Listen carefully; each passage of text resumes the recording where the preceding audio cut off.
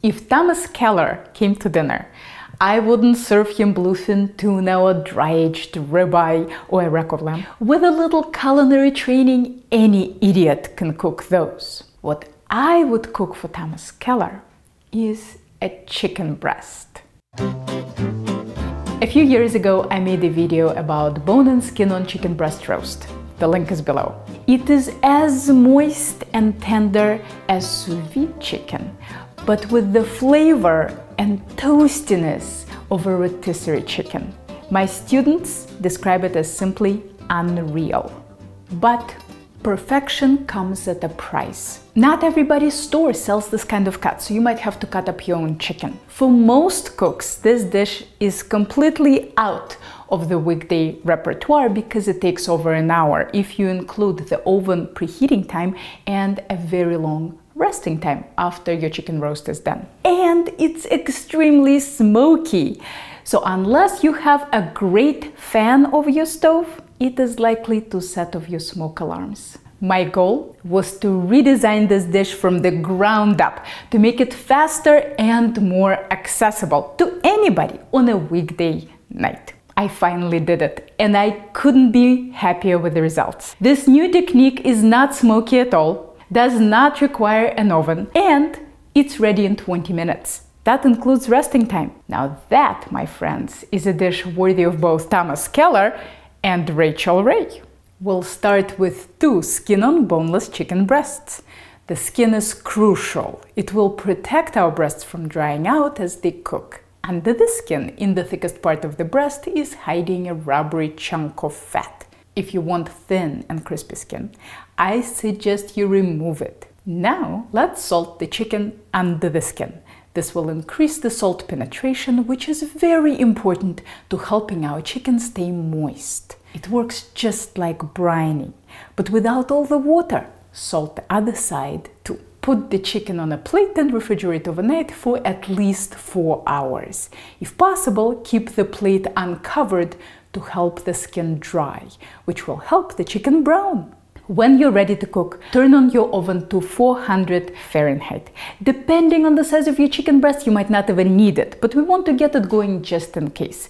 We will not need the oven for at least 12 minutes, so feel free to proceed with the recipe as soon as you turn on the oven. Set a 10-inch skillet, if possible stainless steel, over high heat. Add a splash of oil. I'm using grapeseed because of its high smoke point, but any oil will work. Wait for the oil to shimmer. While the pan is heating up, dry the chicken very thoroughly on paper towels. When the pan is hot, add the chicken skin side down.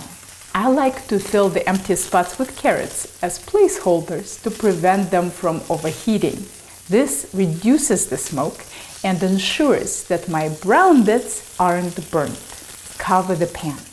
Reduce the heat to medium-low and cook without peeking for 10 minutes. Your chicken should be making sizzling noises, but they shouldn't be too loud. Did you figure out what I'm trying to do here? Basically, I'm cooking my chicken breast the way I cook my duck breast, mostly on the skin side, starting at a very high heat and then dropping it to low. This results in beautifully crispy and brown skin and very gently cooked meat. The duck would be cooked uncovered, but for the chicken I need a lid. This allows us to cook chicken to a slightly higher temperature without drying it out. It's been 10 minutes and we're ready to test our chicken. Chicken breasts are extremely uneven, so finding the minimum temperature inside isn't trivial. I like to insert my thermometer at a very steep angle in the thickest part and slowly move it in and out to try to find the minimum. Keep in mind that the minimum might not be in the middle. The skin side will be warmer than the flesh side. I'm at 108. Another couple of minutes and I think we'll get to our target 125 Fahrenheit. How's the skin doing? Nicely browned, but I want it a bit more crispy. Let's crank up the heat to medium-high, cover our chicken for 2 minutes and then test again. My first breast is done. The lowest temperature I'm getting on it is 126 Fahrenheit, but my other breast is 117. Let's flip them both over and give the done one another 30 seconds to pick up a few brown bits with the flesh side. Out it goes. The other breast can go in the oven for 2 minutes to finish up. Let's see how it's doing. Good. Now its minimum temperature is over 125 Fahrenheit and it can come out too. See how the oven let us cook the flesh side gently without drying out? The breasts I am cooking are about 250 grams each. If yours are smaller, they might be done sooner, and if they're bigger, they might require longer oven time. I suggest you check them every 2 minutes while they're in the oven. Letting this chicken rest on a warm plate for about 7 minutes is a must. During this time, the internal temperature will go up to about 140 to 150 Fahrenheit. If you want, you can leave a thermometer inside the chicken and watch the temperature. When it stops going up and starts to go down, you know the chicken is ready to serve. I know such a low temperature strikes fear into the heart of every American, but this chicken will look and taste completely done, just way juicier than you're used to. It is also so soft you can cut it with a fork. This technique does take a little bit of skill and getting used to, so here are some common problems you might run into.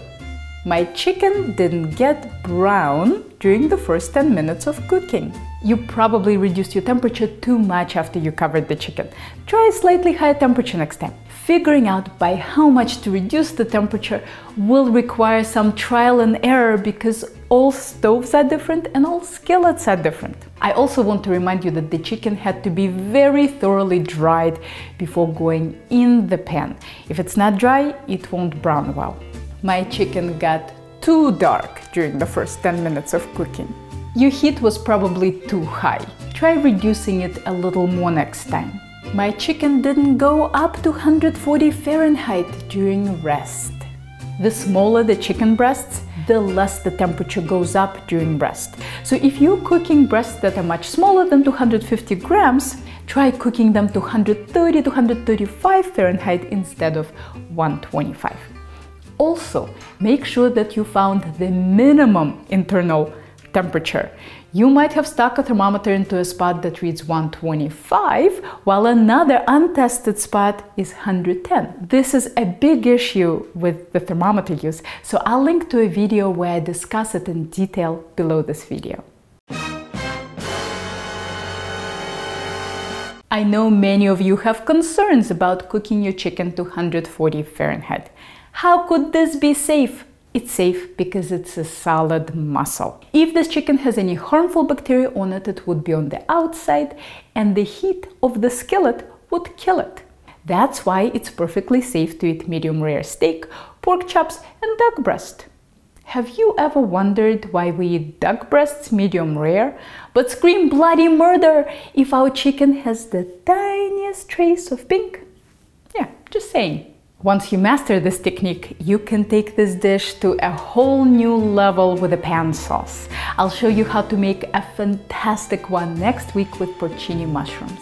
This video was brought to you by viewers like you. If you liked it, click here to support my channel. Don't forget to subscribe, hit that little bell button for notifications, and if you're ever in the Boston area, maybe I'll see you in one of my classes.